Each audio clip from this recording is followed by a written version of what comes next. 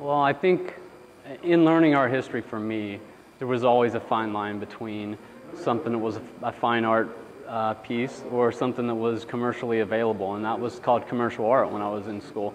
And so I was kind of confused about the two until I learned about Andy Warhol, and I think at that point I thought, you can be a fine artist and a commercial artist and blur those lines and come back and forth. And I think it's a challenge, but it can be approached in a way to where it's accessible to everybody. And I would rather have artwork that's seen, in a skate shop and also in a gallery and in a museum. To me, that's creating the biggest audience I can is really what I want to do. So that's a lot of opportunity instead of just seeing it as fine art or commercial art.